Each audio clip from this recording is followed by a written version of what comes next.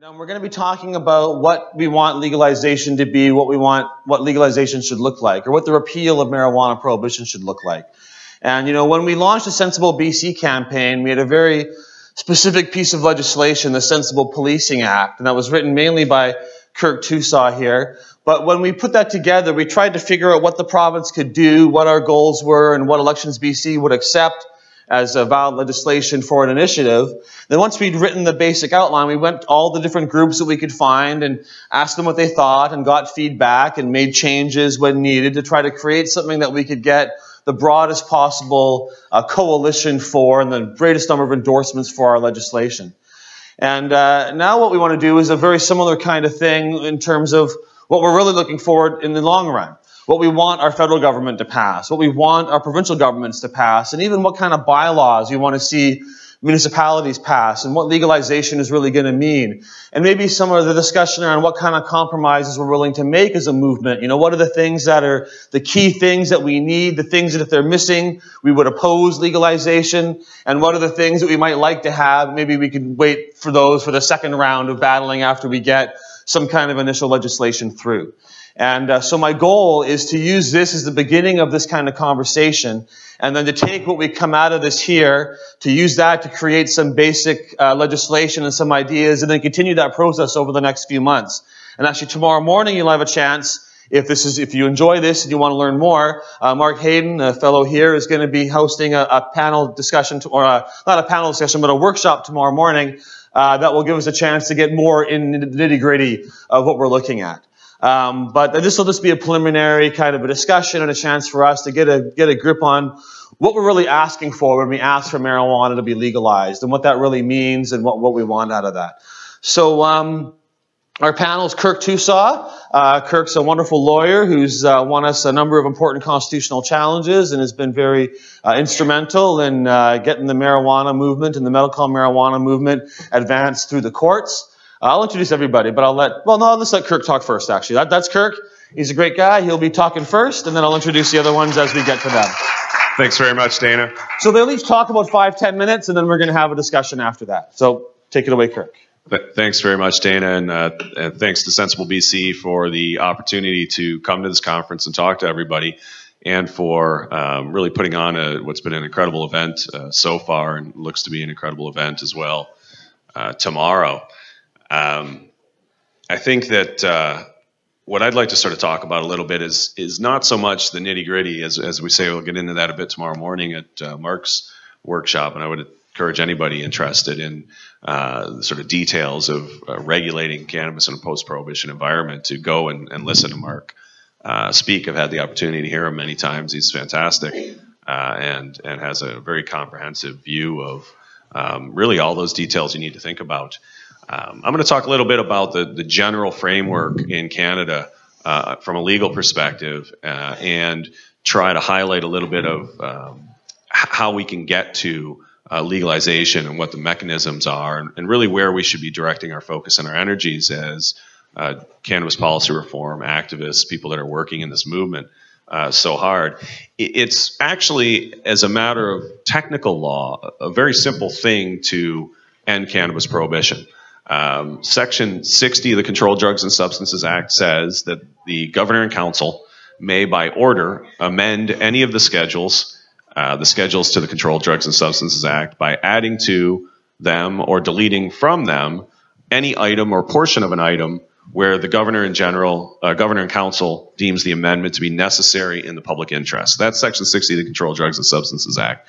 What does that really mean? That means the Governor General, who is the Queen's representative in Canada, who acts at the direction of the federal cabinet traditionally composed of the ministers in the government that's ruling Canada, so the conservative ministers and the Prime Minister, can direct the Governor General to amend the Controlled Drugs and Substances Act, and can direct the Governor General to remove cannabis from the Controlled Drugs and Substances Act, and literally with the stroke of a pen, by order in council, with no vote of Parliament required whatsoever, marijuana would be legal. Cannabis would be legal in Canada. It would no longer be controlled by the Controlled Drugs and Substances Act. There would no longer be offenses related to its production, possession, trafficking, any of those kinds of things.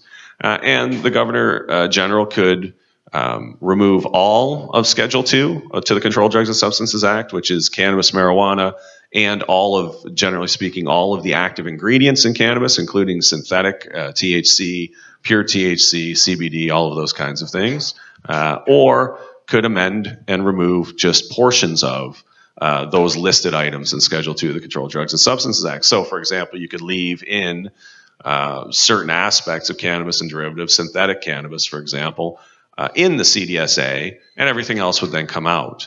There's a lot of legislative flexibility there, really, it's really executive flexibility, because, as I say, this would not require any vote in the House of Commons whatsoever. It could literally be done tomorrow with the stroke of a pen. The difficulty and the devil, of course, is in the details. What happens next? What fills that regulatory void? Because surely, while some of us may want to move to a system of complete unregulated environment, I don't think any government is going to do that, and it's probably not responsible for the government to do that. So what happens next in those details? And I won't get into sort of the granularity of each individual item that could be up for regulation. I want to talk more about the framework.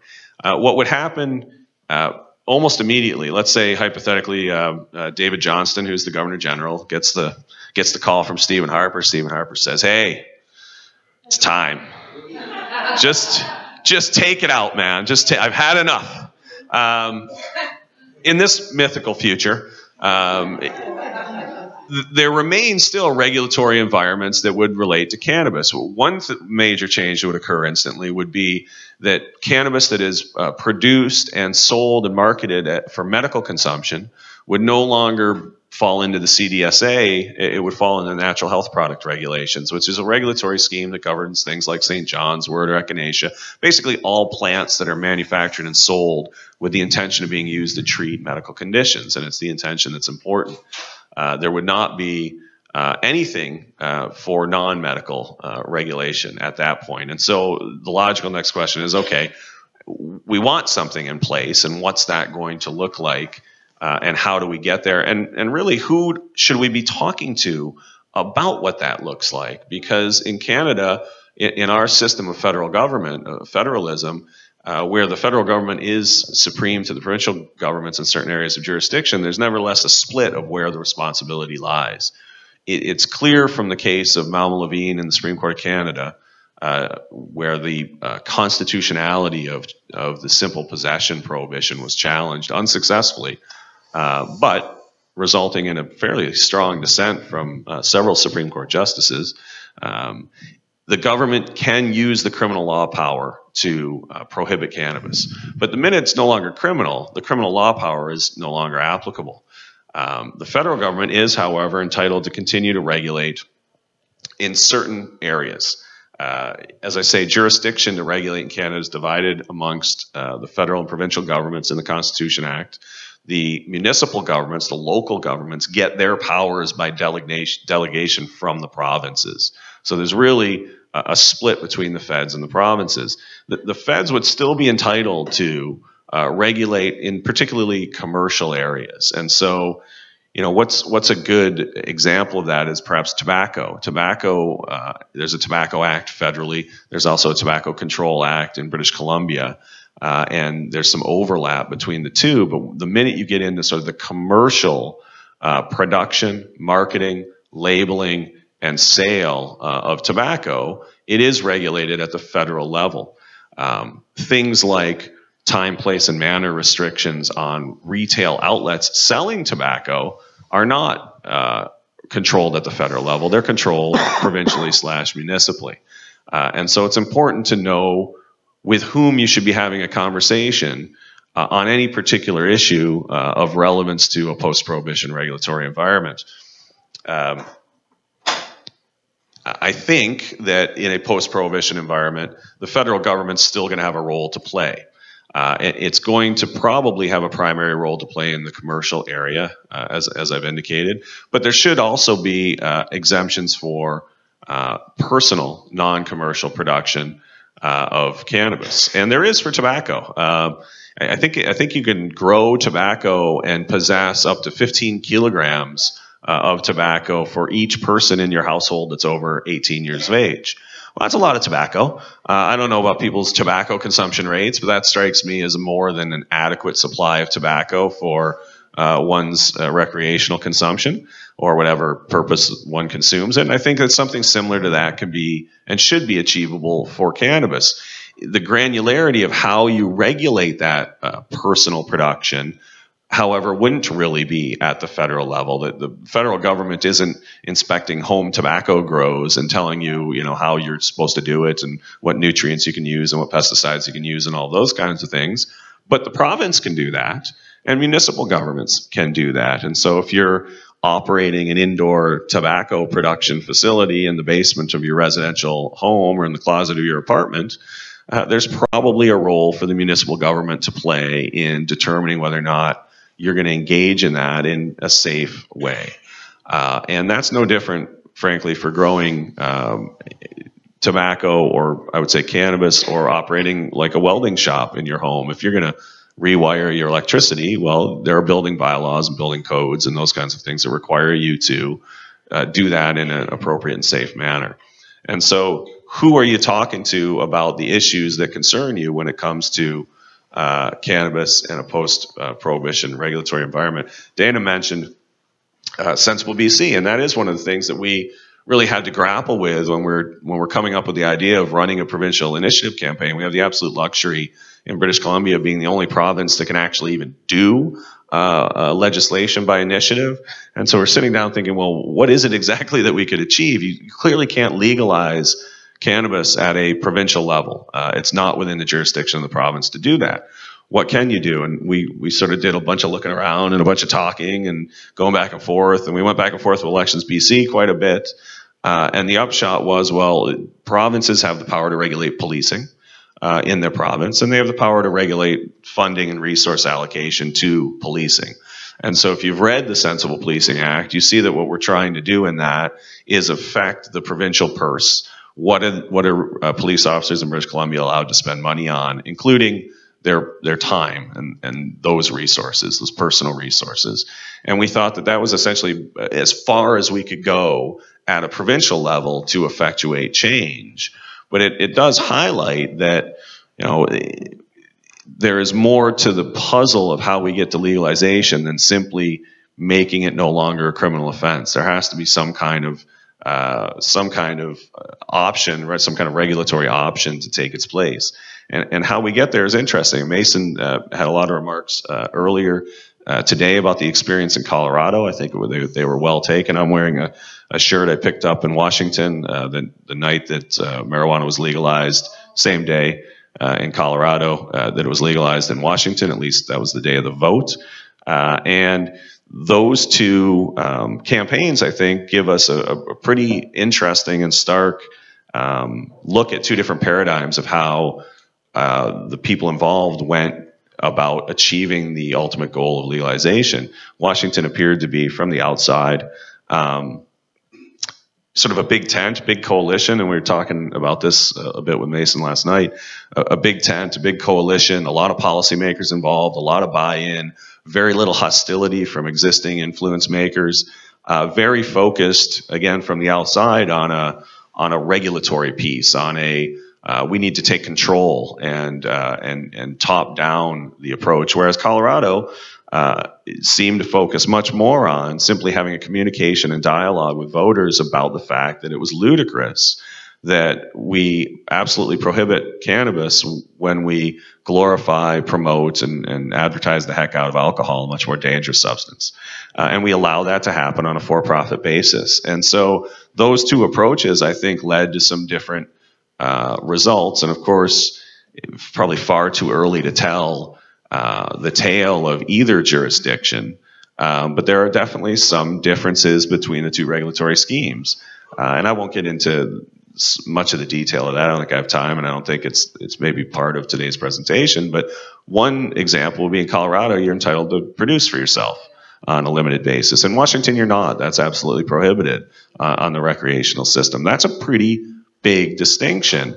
And that's something that, it's important to talk about, and I think we'll have probably an opportunity to talk about some of these more perhaps controversial topics in the post-prohibition legal environment. today on the panel or later.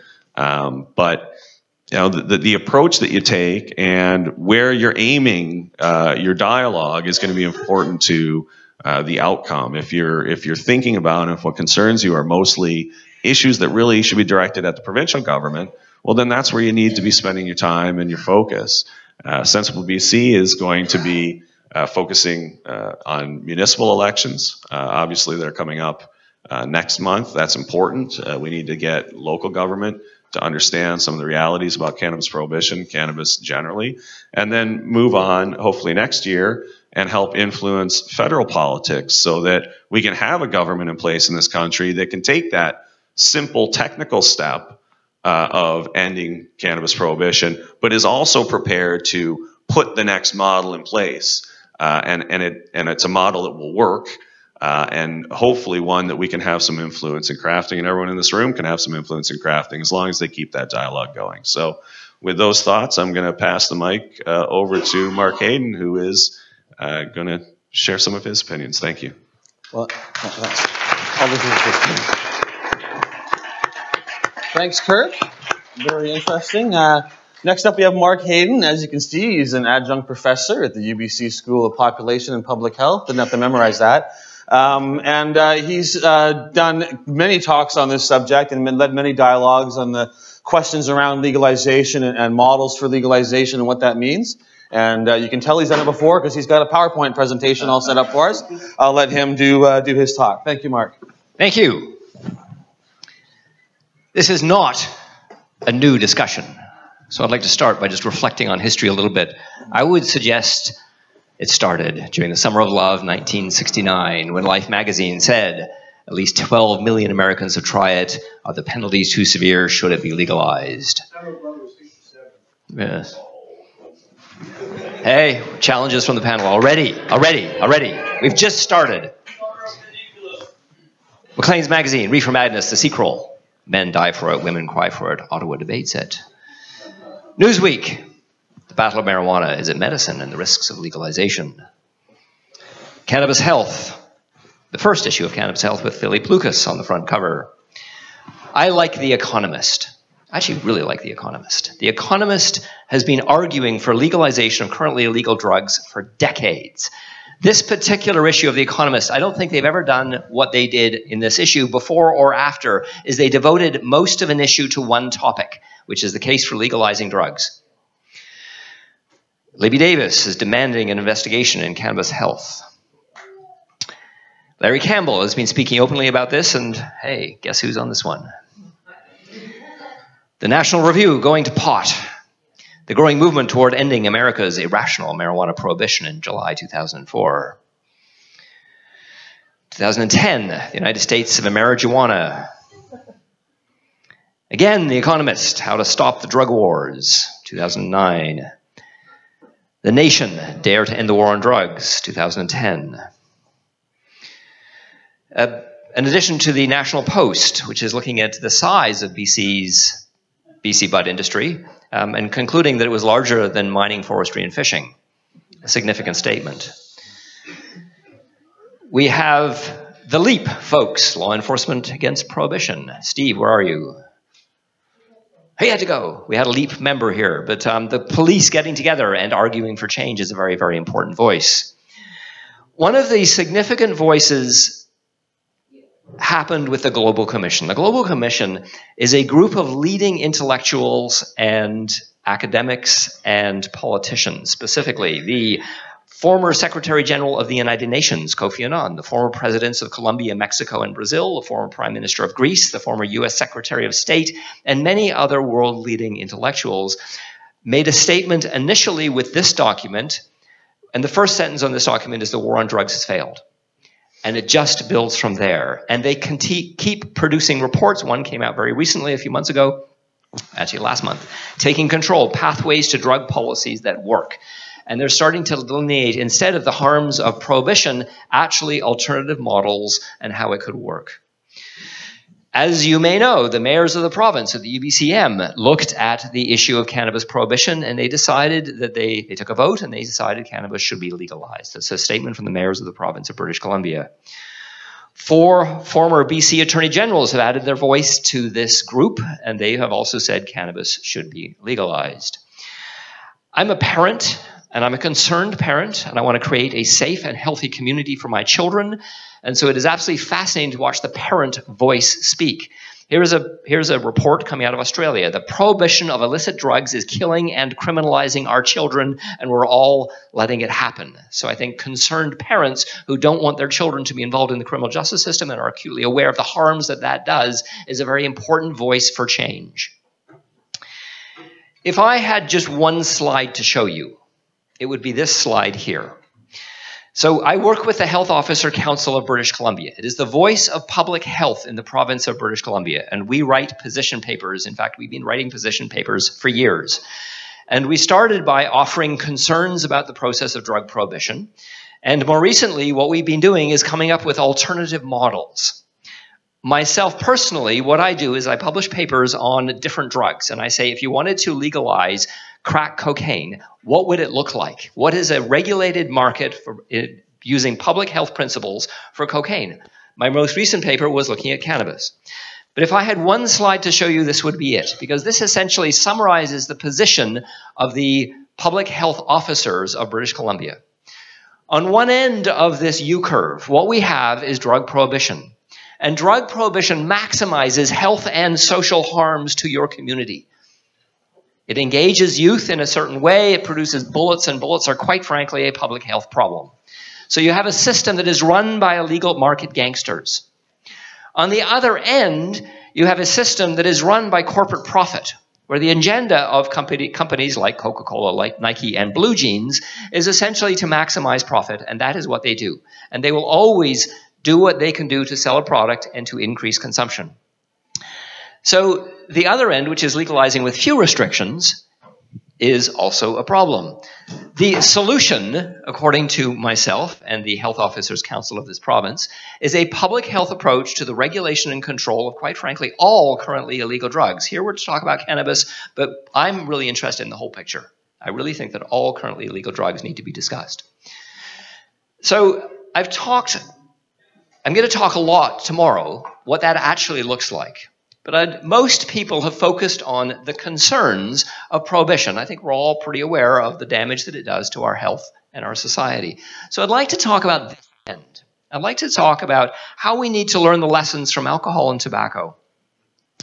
Because if we don't learn those lessons as we walk forward into this new paradigm of hopefully having legalized cannabis, we'll be making a huge mistake. So I'd like to show you some images.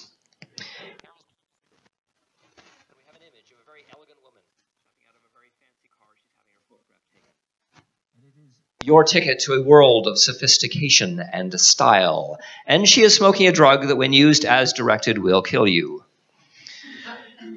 Here we have muscular young rock climbers with kayaks on their backs in the middle of winter with no wetsuits on. And they are promoting a drug that when used as directed will create significant throat cancers, mouth cancers, disfiguring problems, for cancer is actually a very nasty experience. I assume that everybody in this room knows what 420 means. Okay, we've got it covered. Shaftesbury Beer Company claims that it was 4 ingredients in 20 days, and it had nothing to do with cannabis. I think they're lying. I think this is cross-marketing. I think this is taking one drug-using group and marketing a product, another drug product to them. Now, maybe I'm wrong. Maybe I'm completely wrong. Maybe they had no idea what the term 420 meant. They wouldn't put a clock on it then, right? I mean, the clock is clearly... Yes. Just saying. Yes. So let's look at some other examples of cross-marketing. Now, I don't know what you see in this image, but I see a line of white powder. Now, to be honest, somebody looked at this image when I was doing a presentation, and they said, not just a line of white powder, but 2 nostrils. Okay. I didn't see that at first. But I believe this is cross-marketing. I think this is basically taking one drug-using group and marketing another drug to them. How about this one? Virtual ecstasy, which is sold in Alberta liquor stores, and it contains rum, triple sec, and sambuca. I think this is cross-marketing. So what do we have here? Let me describe to you what I see. I see a very sexy body, dominant and in control. And she is consuming a drug that when, as Shakespeare said, it increases the desire, but decreases the performance. Not if you're a woman. Right. And why would you settle for just one sexy body when you can ask the question, why have just one? Polygamy Porter is sold in Utah.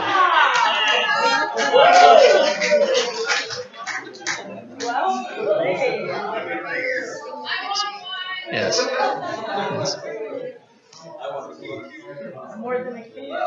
Again, BC Bud is a logoized product. This van was parked in front of my house recently. Here's more cross-marketing. This one is actually completely transparent. It is connect a liquid sedative drug, popularly known as alcohol or beer, with a grow-up. I want to show you a train wreck that actually happened. In each one of these 23, this is an American product. In each one of these 23-ounce cans, there is the equivalent of, first of all, let's look at the look of these. They're designed to look like candy mints, and the look and the flavor of them is attractive to kids. They're candy-flavored drinks. In each one of these 23-ounce cans, there is the equivalent of 4 beer, 3 cups of coffee, and 60 grams of sugar. If you drink 2 of these things, you've had the equivalent of 8 beer, 6 cups of coffee, and 120 grams of sugar. Eventually, they got shut down. Eventually. But they fought it tooth and nail. This is a public health disaster in the making. So really what I have just shown you is complete illusions. These illusions have an objective, and the objective is to increase consumption of the drugs that have been shown here. We need to learn that lesson if we're going to go into the world of regulating cannabis. Details tomorrow. But I would like to position myself. I teach at the UBC School of Population and Public Health and lots of other places. But I write papers, and I write papers from the view of public health. How would public health participate in this? So public health is the study of the reciprocal relationship between 3 factors, the host, the agent, and the environment. And in this case, the host is the drug user, the agent is the drug, and the environment are the laws, the policies, the social attitudes that exist in our society about drugs. When I first designed this slide, the professor that I work with said, "You've got it all wrong, Mark," because I had all 3 pink boxes the same size. And what she said was, you must make that box bigger, because if we have limited tax resources to try and make a healthier society, we have to shift how we spend money, and this is where you'll get the biggest bang for the buck. If we can figure out different social attitudes, our prohibitionist attitudes to drugs create significant health and social harms for all of us. And we need to do it differently. And we need to figure out a language that we can take publicly and sell it to the dominant population of the world as being an attractive process that will protect our children in a better way. The language used by the public health is the social determinants of health. So what factors in our society create what health outcomes? How we think about drugs, and dominantly we think about drugs through the lens of prohibition. How we think about drugs in our society causes us harm. And we need to figure out a different language in order to challenge that. Now, I'm just going to throw a couple of ideas on the table about regulation. So, if there's one lesson to be learned from tobacco, if there's one lesson, if you allow a product to be branded, it will be advertised. So it is not about preventing advertising of a product, it's about preventing branding.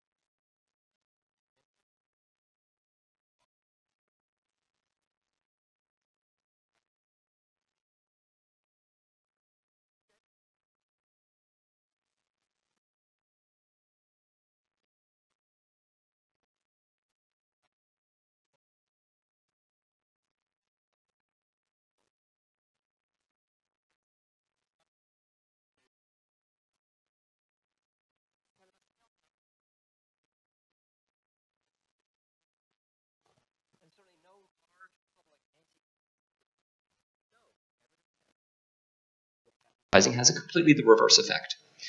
So that's briefly what a public health approach to cannabis regulation would look like.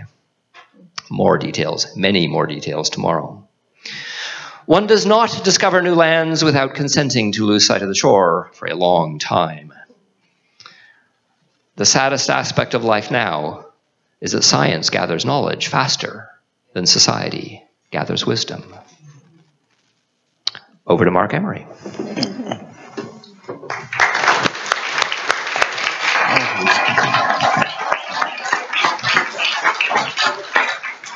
Thanks, Mark. That was interesting, and looking over the different ideas there and what we'd be moving forward. I'd be curious if we were to legalize and have those restrictions on marijuana but not on alcohol, that would create a situation where alcohol, which is the more harmful one, is being promoted and advertised, whereas marijuana is sold in a non-branded, discreet. You know, that may not be the situation we want either, but that could be the whole. But anyways, that was an interesting talk. Thank you very much.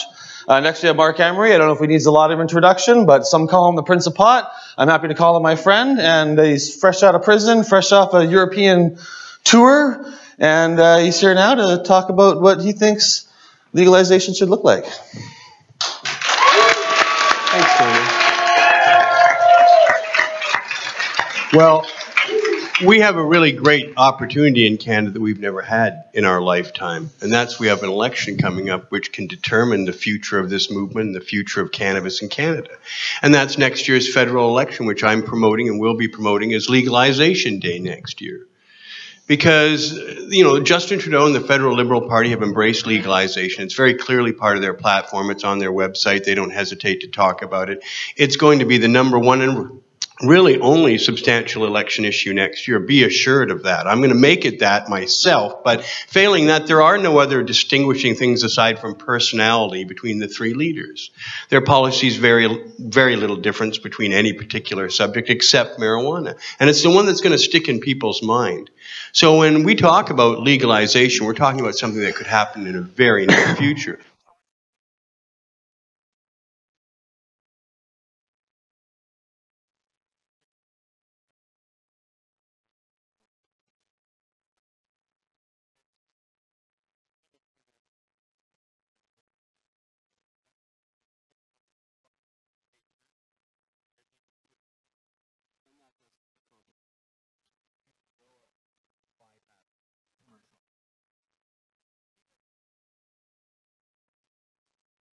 Because all liberty is directional. We never get freedom all at once and 100%, and we never have to work for it again. It's something that keeps going on and on until we die, until the next generation comes. We're always fighting for a freedom that we never fully attain. So I'm willing to compromise in many, many ways, as long as no one goes to jail or gets punished for anything to do with marijuana, and people have the right to grow their own. Everything else, well, you can zone it this area and you can regulate. And my expectation is that the federal government will cede control to the provinces, because that makes most sense. Withdraw it from the schedule. And we need a moratorium, by the way. If the Liberals get a majority in the next election on October 19th, Legalization Day, 2015, then we need a moratorium immediately, because what's the point of charging everybody or anybody if you're going to legalize it in 6 to 8 months? It just means everybody's lawyers will stall going to court until the final regime is brought in. So, if they're any good, of course. Now, there are a lot of things I do think we need in a legal regime. I think we absolutely need to advertise. And the reason we need to advertise is not to sell marijuana to the existing market, but to get people off alcohol and tobacco and prescription drugs. We need to aggressively campaign as an industry and as individual brands why every other choice is a bad one except ours. Right? And we need to make that message the #1 message of the new millennia that starts after we legalize pot. The rest of you are killing yourselves. Why not join our crew, our club, our brand, our lifestyle, and join us and live longer, live healthier, and live happier? Absolutely, we've got to advertise. There's absolutely no doubt about that. And again, there'll be many opportunities in the future for civil disobedience, and we'll prove that that's going to be the case one way or another. You know, and the other thing is we need to be able to. See, I don't even accept that we need any regulation. I think if cannabis were simply legalized tomorrow with absolutely no regulation, we'd all be fine. The public would be fine. The public safety would be fine. Everything would be improved vastly. We'd have huge amounts of R&D going into cannabis. We don't need any regulation. But one thing, I will tolerate some regulation, and you probably should tolerate it too, because again, all liberty is directional. But we need to be able to not be punitively taxed. Like this business in Washington State where it's 25%. Excuse me, everything you people do who are passing these rules is more dangerous than anything I do. Okay, smoking pot is not a sin. It's not a weakness. It's not a moral failing. We don't need to be punished like the tobacco people because we don't fill your hospitals up. We don't need to be punished like the alcohol people because we're not a social menace and a danger on the road that requires 10,000 cops across Canada every Friday night to police and monitor your bad behavior because you drink alcohol. We're not those people. You don't need to tax us. We'll pay PST and GST and then can fuck off. Do not take any more money. Yeah. We've been punished for our lifestyle for 45 years by prohibition. I'm not going to tolerate in a legal environment a continued stigmatization and punishment when you're making money off our back.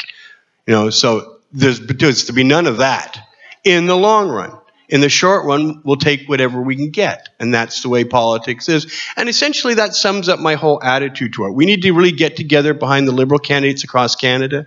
I think it's intolerable to hear anybody speaking differently. It just doesn't make any sense. This is a once-in-a-lifetime opportunity. No major leader of a Canadian political party that has a chance to form the next government has ever promised full legalization and expunging everyone's criminal record. Come on. That's my dream platform. That's my dream opportunity. And the one thing we need that no one's promising, we need an apology from all the people who advocated a form of prohibition that punished us.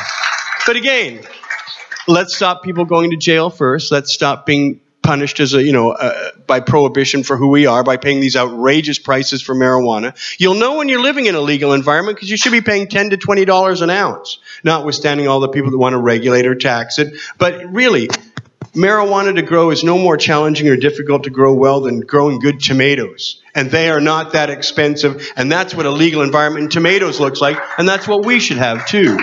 So,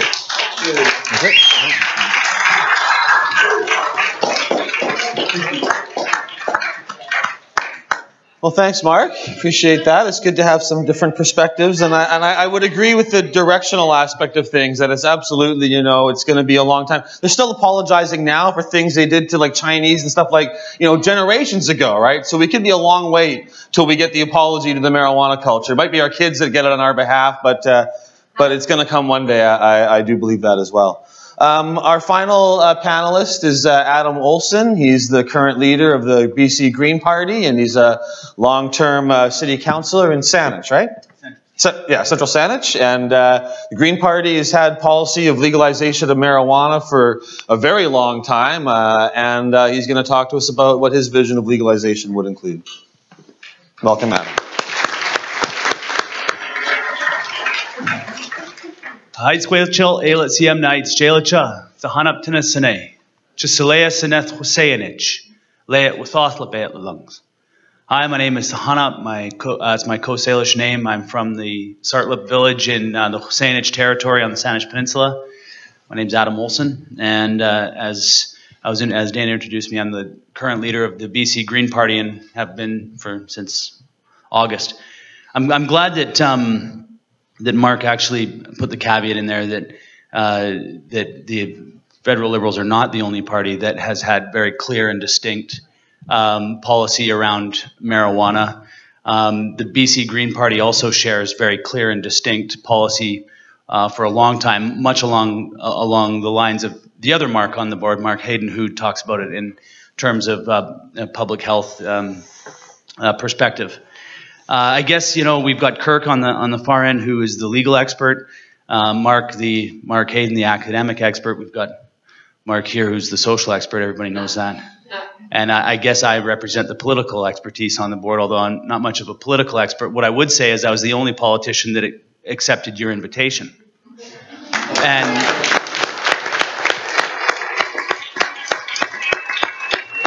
so while I respect the work that Mr. Emery is doing, I would say that had that will been so solid, perhaps we would have other political expertise on this board as well. And I think that we need to continue to push for a more pragmatic approach towards our relationship with substances, a better approach towards our approach towards substances. I'm actually disappointed, Dana, that neither the Green parties, the federal nor the provincial Green Party, appear on Sensible BC's website as having progressive. The other parties do appear there. So I would say that we do have progressive policies. We look at it in the broad context. Substance use is viewed in our Green Book 2013 as a public health concern, and not necessarily a concern, a public health matter, not a criminal matter. We focus on harm reduction in the Green Book rather than criminalizing substance use, and especially cannabis, but not just cannabis. We believe in the end of prohibition of the currently illegal substances, and slightly different than my friend here, Mark, regulation and control of their production, manufacture and distribution and sale, and control and taxation of the substance like we do tobacco and alcohol. So I see where Mark wants to go with this, and I appreciate that. I think that there are steps to getting towards to getting there. So this morning, as I'm getting ready to take my kid to soccer, well, before soccer, I woke up early and was doing some research around this, and having read some of the experience that we see down in Colorado and in Washington State, I wonder really, what are we doing? When I travel the province and I talk to, specifically I talked to one mayor from southern British Columbia, he lets me know that in fact their economy lives and dies by marijuana production and export. And so we pretend, I guess, that there is no economic implications to this, but yet when I have a mayor telling me that there are deep economic implications to his community based on the trade of marijuana, we're just lying to ourselves. That's all. We're pretending like prohibition of marijuana actually has an impact. Down in the states that have legalized it, they said that you can only sell it a certain distance away from schools. Well, currently you can buy it at schools. So, in fact, that's probably the place to go get it if you're looking for some. I went to school with a kid who now is one of the most successful business people that I know.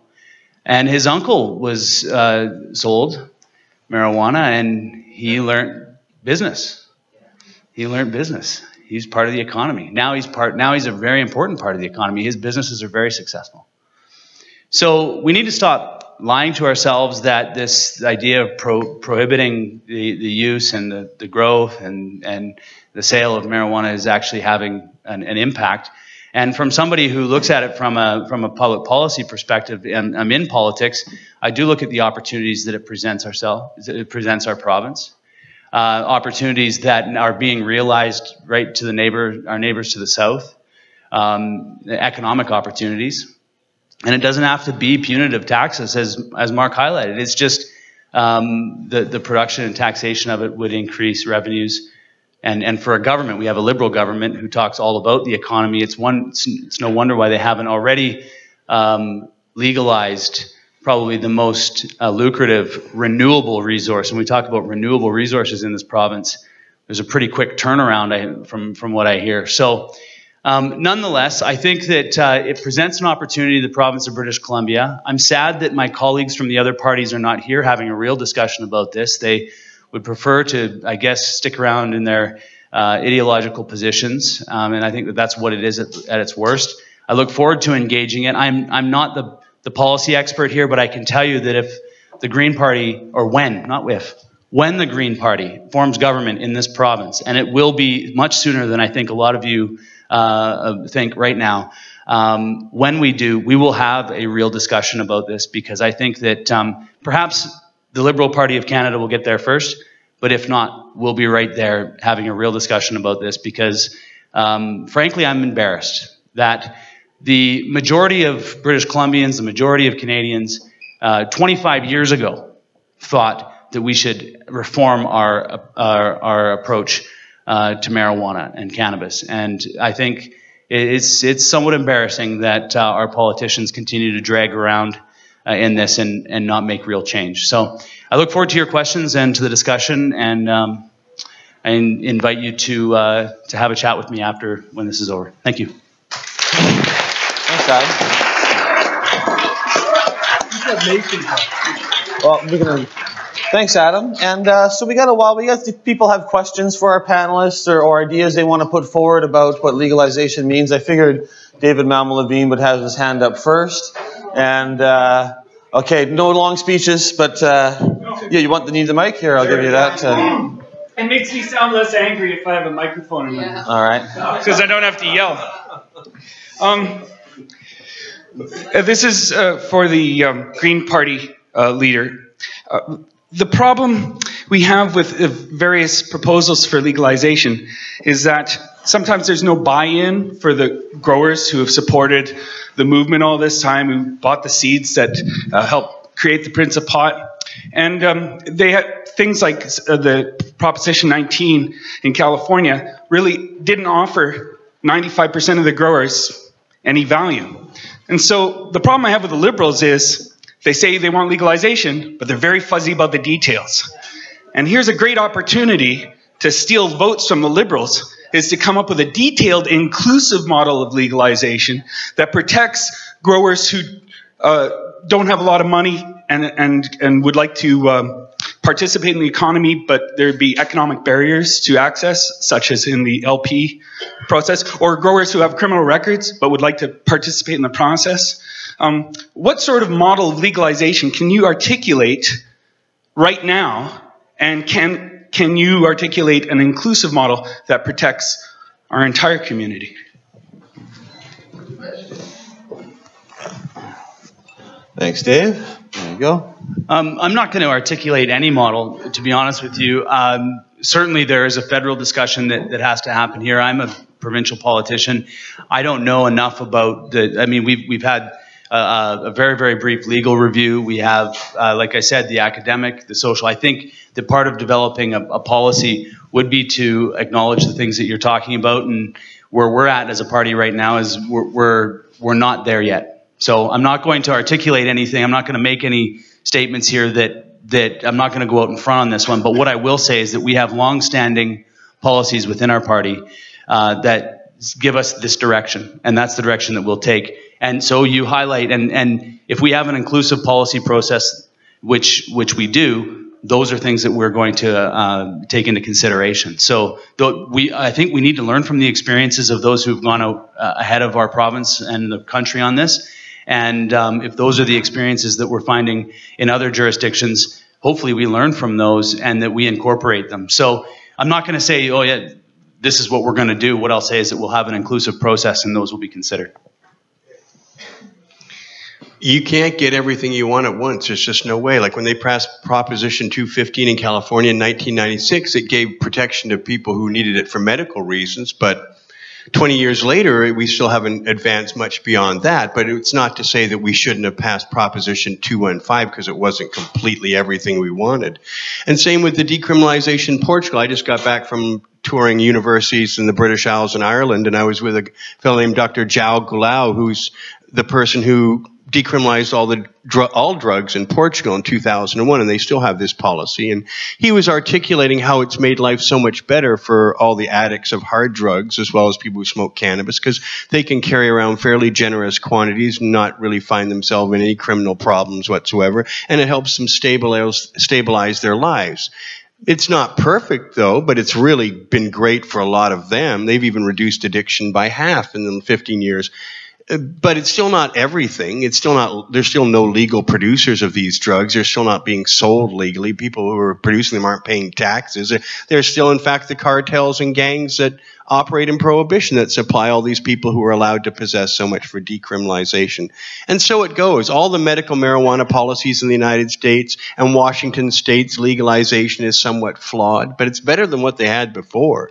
So the idea that we should oppose things because they're not perfect, which is what David is always saying. That's not what I'm saying, Mark. I'm saying that the monopoly problems are harder to solve than the non-monopoly problems. The monopoly imperfections are harder to remove than the non-monopoly imperfections. You look at every other economy that experienced a monopoly, that's been the case.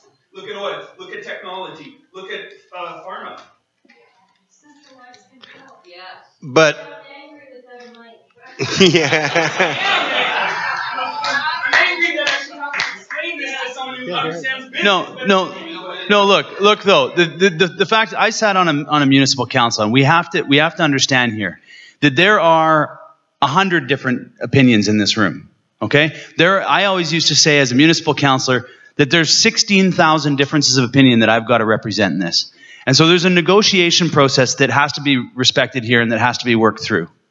And as a politician, that's the job that I challenge Andrew Weaver with in negotiating that negotiation that has to happen in government. Mark. You want to speak to that, Mark Haden, as well? I just want to throw a thought out there from a public health perspective. So the question is how to regulate cannabis. And the issue of growing your own has come up a number of times here. So I'd like to throw some thoughts at that particular one. There's a book out there called The Spirit Level, written by a fellow named Wilkinson. And he makes it an absolute, it's public health for anybody. It's a beautiful book to read. And he makes a very simple argument that he makes persuasively for the whole book. And what he says is most health and social problems in all societies across the globe, and it doesn't really matter what, be it low birth weight babies, to teenage pregnancies, to murder rates, to suicide rates, to addiction rates in your society. It doesn't really matter what. The most significant predictor of that in a community is inegalitarianism. It's about difference between the wealth of the rich and the wealth of the poor. It's the split. It's not the overall wealth of a country. It's how much difference there is between the rich of a society and the poor of a society. So the more incomes are split, the more wealth is concentrated at the upper end of the echelon, the more problems a society faces. So if we take that, that's a public health analysis. If we take that and we say, okay, how does that apply to cannabis? Well, you don't want concentrations of wealth. What you want to do is you want to spread the wealth around. And the more you can spread the wealth around, the healthier your society will be. So then instead of what Harper's doing right now is producing very large concentrated big growers, what you actually want to do is you want to have lots of very small growers. So you don't.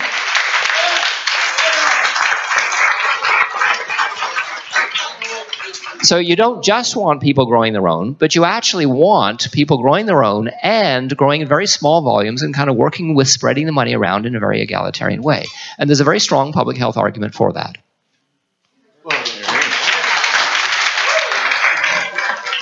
I agree. Thanks for your question, Dave. Hope that helped deal with that. Anyone? There's one in the back right there. I just wanted to talk to the renewable resource of it. I've been living off grid for 10 years and struggling to find products that I can buy, that I can spend my money on, that are renewable and safe for the environment and all of these things. And I wonder why, as campaigners, I mean, I understand completely why you would focus on medical marijuana, but the industry, the economy of it is huge. The product production, and we're pitting alcohol against marijuana, but why are we not making partnerships with other industries that are going to benefit economically from using this product in all of its capacities, not only medicine, not only recreationally, but in oil production and renewable sources of self-sufficiency for the little guy, which is going to continue to spread that wealth out instead of funneling it up to the top. So I just believe that the discussion just is not broad enough when you can get other industries that would benefit in the R&D of hemp's uses, that isn't only getting the public to accept it as medicine, but it as actually the savior to our economy that it actually could be. Well, more than just the economy, but so many uses. Well, that's a good question. And the Liberals legalized hemp in Canada in 1996. But the rules haven't really changed much since then, and it's very over-regulated. They've got to do a lot of paperwork. They have to reapply. It's like the medical marijuana patients. They've got to reapply every single year. And if their crop happens to be a little bit high in THC, the whole thing gets destroyed. They would lose their crop and their potential livelihood. And, when they first legalized hemp, the big problem was that everyone was worried they were going to grow marijuana in the hemp fields, which, as we know, is the worst place to grow a marijuana crop. But since then, that's never happened once. And certainly it's time, 18 years later now, to maybe loosen up our hemp rules a little bit and allow that more. But the reason they probably talk about, recreational marijuana and medical marijuana and that more than the hemp is partly because hemp is legalized, although it's a lot smaller than it should be and it's too tightly restricted. And what's keeping hemp restricted is the fear of the THC. Some American states have passed laws where you can just use the CBD medicine, but the THC medicine, ooh, that's not allowed, and this really big fear. And so, if marijuana was fully legalized, then I think that the hemp industry would then be fully liberated. And if I'm right in Colorado, you're growing hemp there now for the first time, right? And that came about, your initiative wasn't talking about the benefits of hemp compared to alcohol or whatever. I didn't really even know it was legalizing hemp when it happened. I just knew it was about marijuana, but then afterwards it turned out that Colorado was growing all this hemp all of a sudden. I'm looking at Mason because he's from Colorado, and if you want to ask him any questions about whether that are relevant to the panel, you can as well. But certainly legalizing marijuana would solve all those hemp problems. But you're right that maybe we should bring that up more. But I'll let Adam want to speak to that. I don't know if I entirely agree that it solves all the hemp problems because they're big oil. And you mentioned the little guy. The governments right now are looking out for big guys. And so the reality about hemp is a fiber, very, very strong fiber, and my culture used it. I saw a net that was made in the late 1700s out of Indian hemp down in the Colorado basement of the Colorado Field Museum, or Chicago Field Museum. So we've been processing and using hemp as a fiber because of its strength. We can produce and make oil and other fuels out of it. So I think that I just want to make the point that I think that we've been looking out for the big guy and not the little guy, and that's part of why we're sitting here on this panel today, I think. I'll actually just add to that also. When they legalized hemp, one of the rules they made was you couldn't grow less than 10 hectares at a time, and that was entirely to cut out the little guy. They didn't want to be regulating backyard hemp crops and lower, people who weren't necessarily big farmers growing it. And I would certainly, think everybody should be able to grow hemp or marijuana, but certainly low THC marijuana or hemp, it's not threatening anybody, whether they're afraid of THC or not.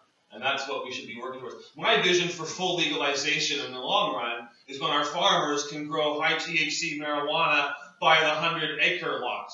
And that, I think, is what, the final, that to me is when it's fully legalized, when farmers can grow it, when it's that available. But we're a long way from getting to that point, I think. It's going to be quite tightly controlled for a while. Yes, Anne? I just wanted to say something. I hear often people think that it's a good idea just to make it a ticketable offense.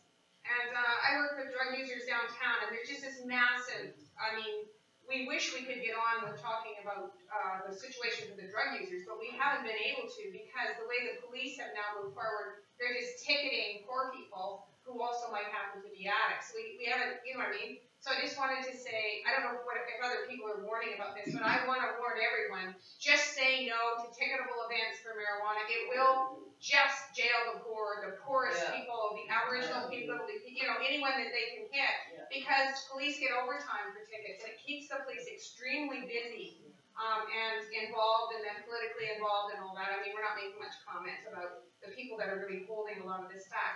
But it's seductive. You think, oh yeah, just a ticket. It's just a bylaw ticket. Just say, and so I just wanted to. What are these tickets for? Possession. Possession. Tickets are for possession. Yeah. The police are proposing ticketing right now. But those are different from a citation under the Contraventions Act. What are they being ticketed for now? Right now they're being ticketed for jaywalking, littering, but and bending. That's not comparable though. It is comparable. I'm just saying any poor person who gets a ticket, the ticket is a massive amount of money. So you get about $200 when you're on welfare, and the tickets are $200. So people never pay them. And if you wait long enough, it probably takes 18 months. Then it'll work its way through the court system to the point where you're subpoenaed to court, you don't show up at that court date, and now when you're picked up, you can be held in remand for a ticket, for jaywalking, or bending. And it's called mining the poor for crime. It's huge in the States. Like when this Ferguson thing came up, they started saying there was 33,000 warrants in a population of 22,000 people. That means they're targeting people, and that's, for jaywalking, and your tail lights out. For there is a lot of driving, because everyone's very suburban and driving a lot. And you just can't function without a car. But I'm just saying, I know it's a seductive thing that comes up, and I just wanted to make that comment unless someone knows more than me, where there's some fabulous place where they ticket people for marijuana, and it's really working out for the poor. Because I just want to warn people about tickets. They sound so innocent, but they're really, really destructive, and they really jail poor people. Like if you have marijuana and you're poor, you're in jail, and the rest of us are just going, oh, I can pop up that fine. The amount of money that can be made off of regulating and taxing marijuana is just one aspect of the economic piece of the pie. The other part of it is the savings, in repurposing police to something else and repurposing the criminal. And in fact, the lawyer probably can speak about that better than I can. But the reality of this is that we don't talk about the money that's spent, on chasing people around. I've got to disagree with you.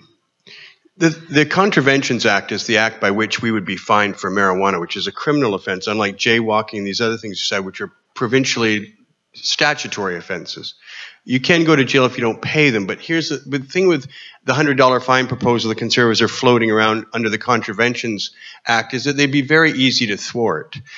Because here's the problem. They give you a ticket and then they walk away. You go to the judge and say, that wasn't marijuana, Your Honor. And they're not going to test it. They're not going to be able to prove. If you go to court, the judge will have to agree with you because the police are never going to test your marijuana for a $100 citation. And ultimately, you can just challenge it, and they can't prove it was marijuana. So they won't be effective. But here's the other thing. You're not comparing the difference. 25 to 30,000 people in Canada get criminal records every year by being criminally charged and convicted. Well, that disappears. You've got 25,000 people who can go to the United States, who can get bonded, who can work in jobs in exchange for X amount of people who get a $100 fine who just don't want to pay it. To me, it's... Not necessarily. David, it's... record follows you around instead of a criminal record. I'm pointing out that there are huge benefits from eliminating criminal records and criminal convictions and criminal prosecution and criminal arrests with frisking and a variety of other invasive intrusions that don't happen anymore if you get a $100 fine issued to you. And that officer, candidly, he doesn't give a shit if you protest it in court. He's not going to be there. That marijuana is never going to get tested. You won't have to pay that fine because the judge is going to find you not guilty. Well, if you don't show up in court, that's the democratic process by which we live in. If you object to all the most fundamental aspects of Western civilization, you are going to get into trouble. I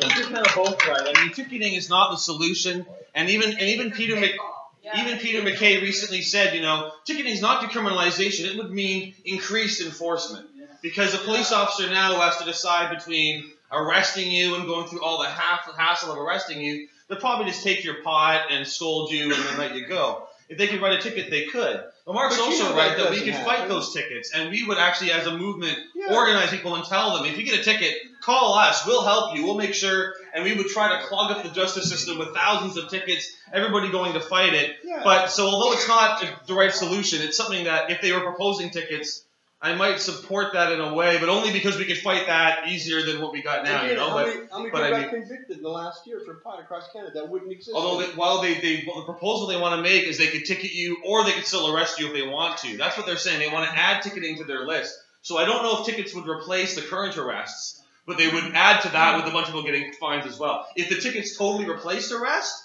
that would be better, because then nobody's being arrested at all. That would be more saleable anyway. Toronto and but combining Vancouver, the no both. one's getting punished right now. I mean, keep doing the same thing everywhere else. I mean, you could, if somebody was trying to put on a 420 rally in a new town, for instance, the police might not want to arrest everybody, but they could show up and write tickets to everybody and cause. But we could also. It would really depend on the nitty-gritty details of what that ticketing worked and under the Contraventions Act or how it was there. But there's no good decrim model to point to. There's nowhere you can say, "Oh, that really improved the situation." But there's direction.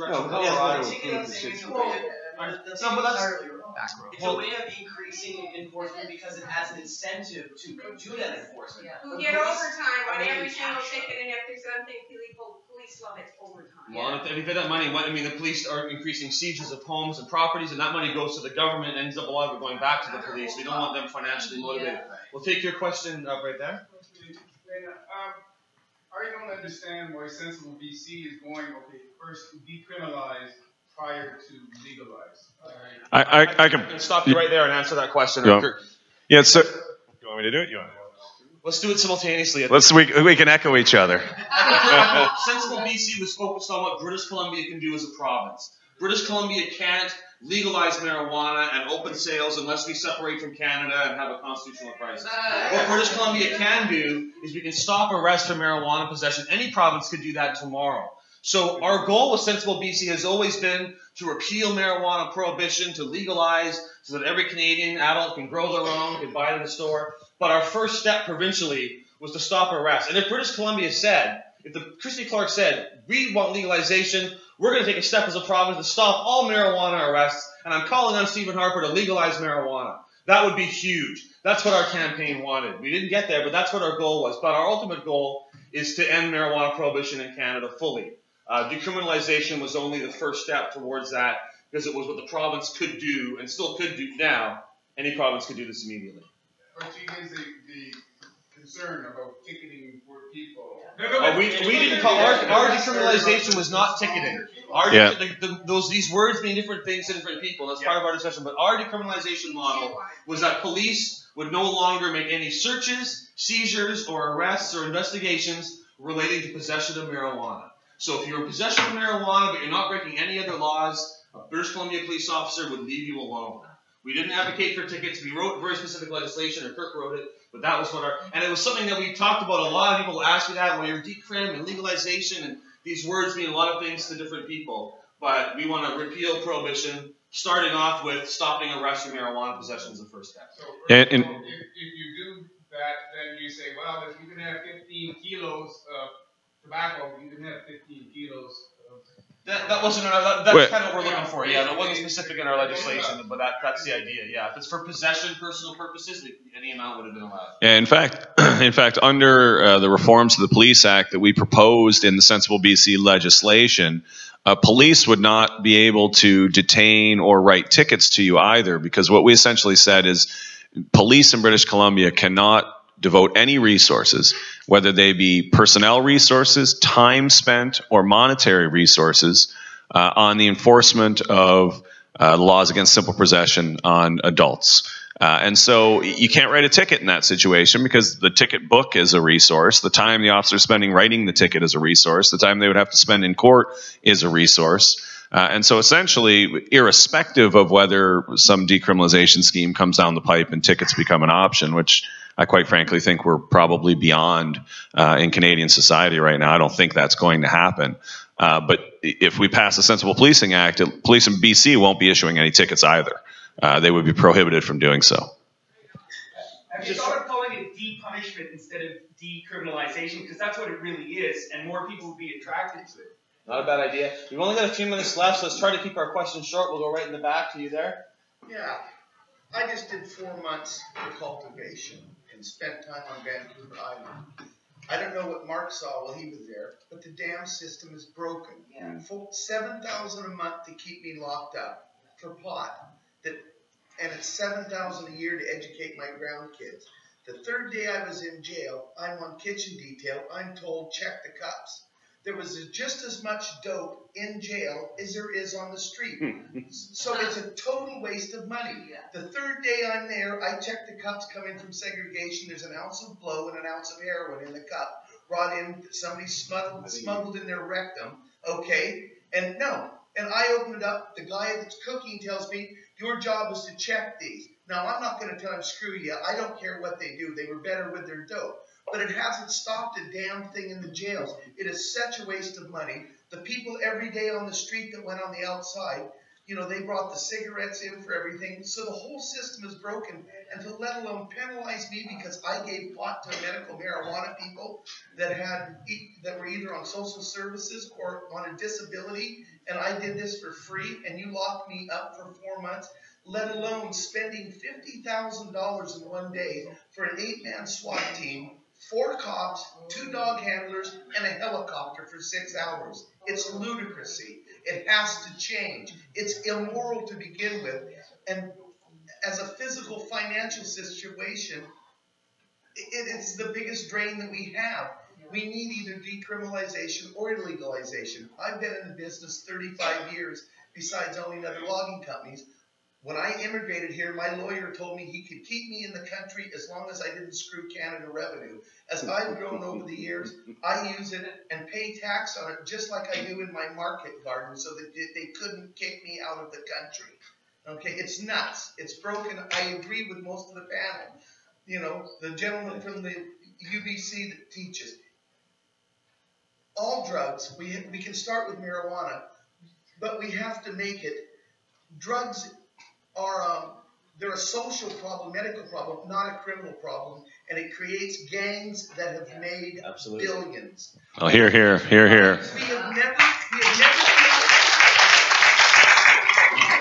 They need to make a law so they can pay Kirk. Yeah, I know. We have never killed more people in our streets with gang wars since Prohibition in the United States. Yeah. Okay, it's foolish. And the bystanders that are happening.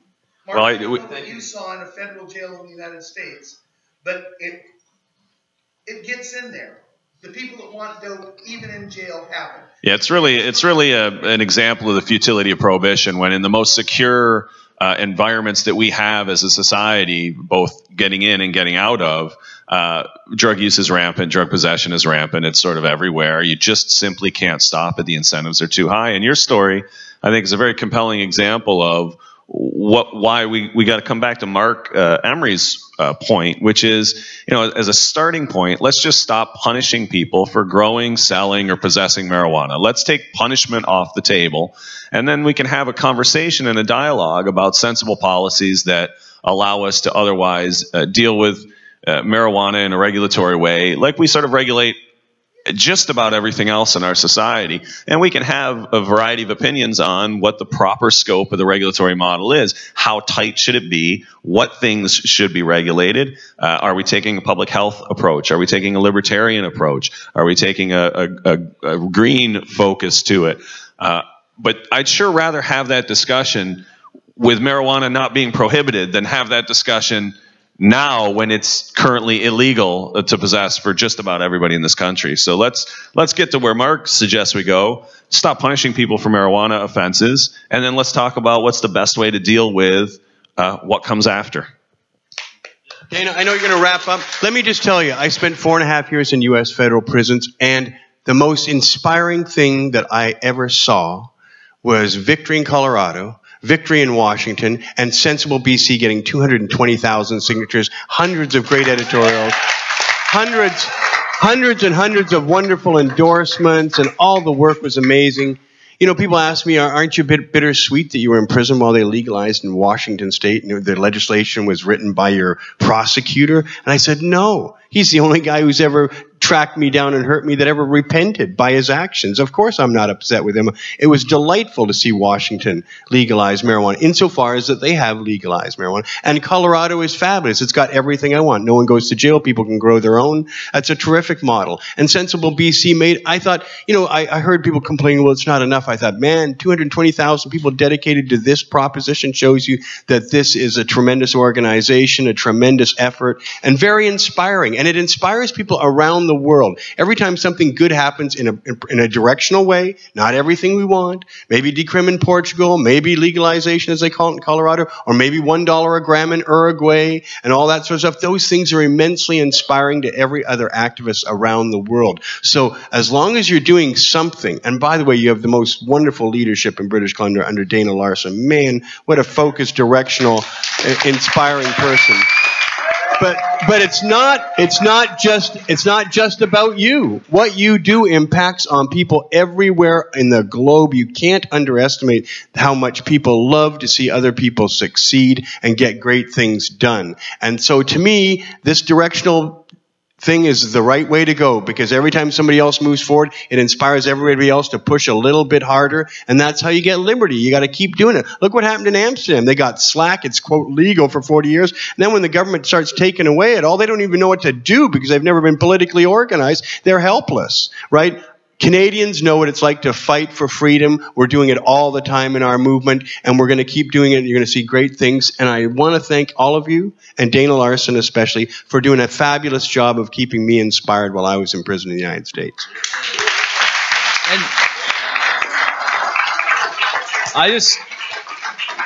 And I agree, and even though I was somewhat hard on Dana and the organization for not having us on our website, I really appreciate the leadership as well. Pardon me? We'll talk about that after, because you should be on there. I'm not sure what. Okay, anyways. Sorry, I shouldn't have thrown you under a moving bus while I was on the stage. I should have talked about it before. What I will say, though, is that look, the examples that we have with jurisdictions around North America taking what may be, to some, baby steps, what others may seem to be giant steps. In politics, we deal with the message box, and the message box is telling us stuff that, frankly, in a lot of cases, just isn't true. It's not based on evidence. As my colleague in the legislature says, we engage in decision-based evidence making.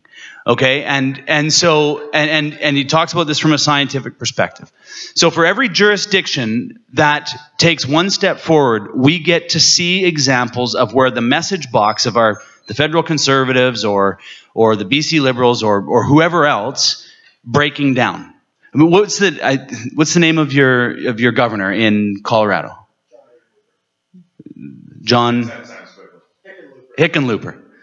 John Hickenlooper was against this, and to see him in Forbes magazine backtracking and changing the message that he went out with is incredibly refreshing.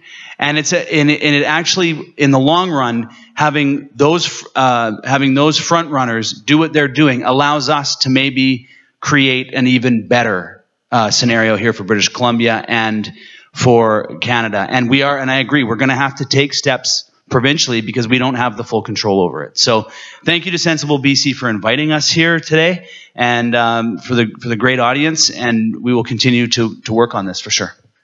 Thank you. We're supposed to end here around 5:15, and it's 5:27.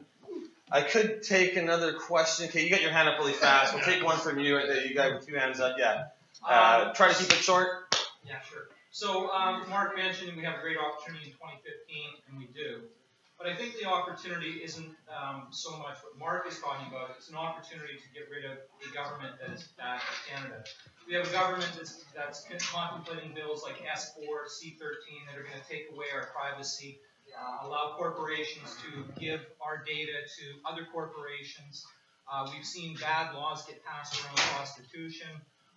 We've seen omnibus budget bills with things buried in there that nobody has any idea what they are, how they're going to work, and yet they're expected to vote on them and approve them if they're on the Conservative side.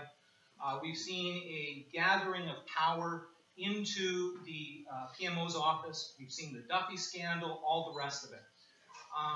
It's a government that needs to go. It has no regard for democracy whatsoever. Everybody here agrees the Harper government is bad, but are we going to fraction that amongst four other parties, or are we going to focus on one, get them elected, legalize pot, and stop the Harper carnage? Okay, but let me finish my question. So really where all this is going is the Conservatives get a lot of their support from senior citizens. And if we have, as Mark suggests, the #1 priority in the election is legalization, is there a risk that will allow the Conservative government to continue to fearmonger to the rest of Canada and jeopardize the Harper government being replaced? So the Liberals have topped the polls for 17 months now. It hasn't affected, and they've talked about marijuana, and the Conservatives have tried to demonize Trudeau in advertising in all the ethnic communities for months, and have basically tried to demonize. Heck, they demonized me 5 times in Parliament alone. I'm just an ordinary citizen, and 5 MPs have got up to denounce me in the last 6 months in Parliament. So clearly they're hating on us, but it's not working. But the advertising hasn't started. The election hasn't started. It has started, but the real election advertising. Well, I would say that our different panel. Well, I would say that our job is to make sure that's not the case. And to do that work. Trudeau's come out in support of marijuana, legalization, whatever you feel about their other policies, whatever you feel about the Liberals, it is very positive to have a party leader from one of the big 3 parties come out for legalization. And when that person leads in the polls and continues to lead in the polls after being hammered on it repeatedly, that does bode very well for our movement. And hopefully will embolden other politicians to come out and say that as well. Because they see it's not hurting them. If Trudeau had said that and then he'd gone down the polls and lost by-elections, that would have been a disaster. They would have backed away from it and been like, "Oh, this isn't working. We got to talk about something else. But it seems to me that it's really come forward, and I hope that it will allow the NDP to come out on it more, and I hope that it will allow other parties provincially to start talking about it more, and that it's now no longer something to be afraid of. Because I think politicians are always afraid. You talk about pot, they make some Cheech and Chong jokes, everyone's laughing at you, and then you're out the door. But in British Columbia, anyways, the polling that we did showed that seniors support legalization of marijuana, Liberals, NDP, Green Party, even a majority of Conservative Party voters in British Columbia said that they support, it's a thin majority, but that they support legalization of marijuana as well. So there is room for that in all the parties. And I think that this could be an issue that divides some of the Conservatives, because the Conservative Party is a coalition of libertarians and social conservatives. And the libertarians kind of put up with the drug and marijuana stuff because they support the low taxes or the firm hand on the economy or whatever they think they're getting. But the more marijuana becomes an issue and the more this is what defines them, I think some of those folks might find themselves not feeling so comfortable in the Conservative Party. But you do raise some good points. Okay, we'll take one more, but you can no speeches. You got to make quick back there. Just a quick add here. I feel confident that the proactive nature of everybody kind of involved in this culture, in this movement, and such initiatives as Grannies for Grass and Fathers for Flowers, definitely going to educate the older population and the voting population before the election. So I would say let's keep moving forward with what's going on here and keep with everything that we've built towards. That's a great note to end on. Thank you very much.